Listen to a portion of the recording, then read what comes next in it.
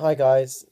So most of you are probably wondering why I'm doing this video, and well, my life's been a bit of a roller coaster, to say the least, over the last couple of years.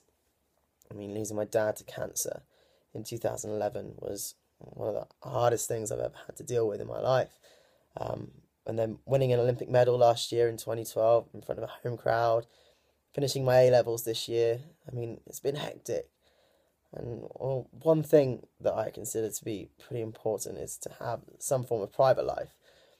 And I mean, you're probably thinking, well, why did you do a book and why did you do a documentary and all that kind of stuff? But I've only ever talked about things I feel comfortable talking about. I mean, like when I was younger, I hated talking about the bullying situation at school. I didn't like talking about my dad because obviously at the time it was a sensitive subject. But I mean, it's one of those things that, well, in an ideal world, I wouldn't be doing this video because it shouldn't matter.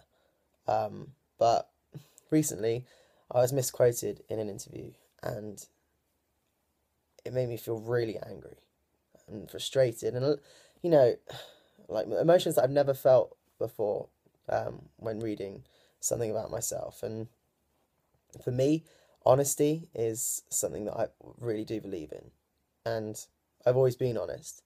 I may have been, I don't know, vague in some of my answers, but I've always been honest. And one thing I've never really felt that comfortable talking about are my relationships, because that's what I get asked, even if I'm doing sporting interviews. It's, do you have a girlfriend? Who are you seeing? All that kind of stuff. And I mean, I've been dating girls, and I've never really had a serious relationship to talk about. And now I kind of feel ready to talk about my relationships. And come spring this year, my life changed massively when I met someone, and they make me feel so happy, so safe, and everything just feels great. And well, that someone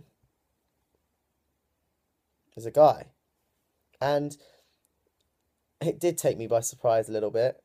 I mean, it was always in the back of my head that something like that could happen, but it wasn't until spring this year that something just clicked. It felt right, and I was like, mm, okay. And like I said, my whole world just changed right there and then. And, you know, and of course I still fancy girls, but I mean, right now I'm dating a guy, and I couldn't be happier. It makes me feel safe, and it just really does feel right. And people are going to have their own opinions, and I think people are going to make a big deal of this. I mean, is it a big deal? Well, I don't think so. And people will call me a liar. I mean, it's going to be, you know, big, but I wanted to say something, and I feel like now I'm ready, and I wanted to do it. And people will think, well, what will your dad say, or what would your dad would have said? I mean, he always said to me, as long as you're happy, I'm happy. And right now, I couldn't be happier. My mum's been so supportive as well. I mean, I can count the number of people I've told on my hand, but all my friends and family that I've told have been like so supportive, which has been great. Um, but I told the rest of my family today, and well, let's just say they had mixed opinions. Um, Lots of them, well, didn't believe it. Lots of them wanted me to keep it quiet. Some said, why don't you just do a statement? Why don't you do a magazine cover? Why don't you do a TV interview? But I mean, I didn't want like to get my words twisted. I wanted to put an end to all the rumors, the speculation, and just say it and just tell you guys, because you know that's what I want to do. And I mean, my friends and family are always there to support me, and I hope you guys can be too. I mean, I'm still Tom. I still want to win an Olympic gold medal in Rio 2016 for Great Britain. I'm still motivated as motivated as ever to do that.